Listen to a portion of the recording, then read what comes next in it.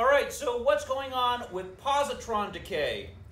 You probably have heard that bananas are radioactive because of the potassium in them. Now, there's actually a couple different ways that unstable potassium atoms can decay, but we're going to focus on one here, and that is positron decay.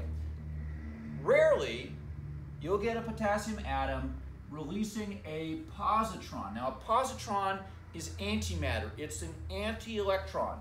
But antimatter being the evil twin of regular matter, this evil twin electron has a lot of the same properties. A lot of the same properties are exactly the same, and a lot of them are exactly the opposite. So you're going to get this electron. It's not negative, it's positive. But like a regular electron, no mass, at least not enough mass to be of consequence. It does have mass, but nothing compared to a proton or a neutron. And instead of being a negative one here, it's actually a positive one. So making very clear this is a positron.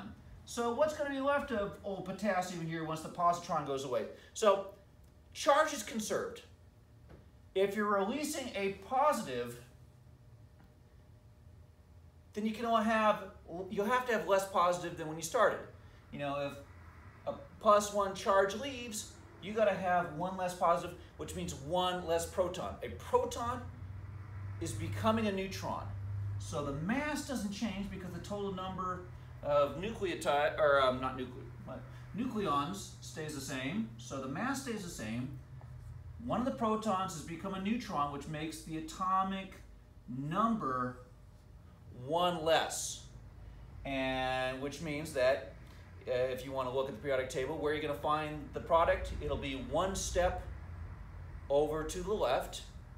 Thinking that through, yeah, that makes sense. One step over to the left, and in this case with potassium, well, it's one step. It's already on the far left side, so you have to go up one level and to the right. So it's going to be argon. So that's where argon comes from. Unstable potassium, well, it's one way we get argon. Anyway, so positron decay, your atomic number goes down by 1, but your mass doesn't change because an electron's mass is so tiny and an anti-electron's mass is equally tiny that we don't even bother to count it. But it is an example of antimatter created even in your own body. So I hope you've enjoyed this video. Have a nice day. Bye-bye.